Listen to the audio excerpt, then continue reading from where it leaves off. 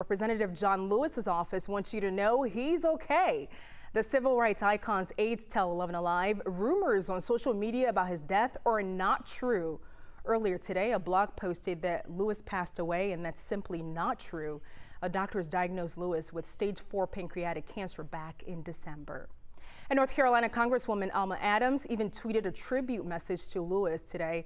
She later apologized for reacting to these rumors. She tweeted, quote, "I am deeply sorry to Congressman John Lewis, his family, and his staff for the erroneous information posted to our social media accounts earlier today."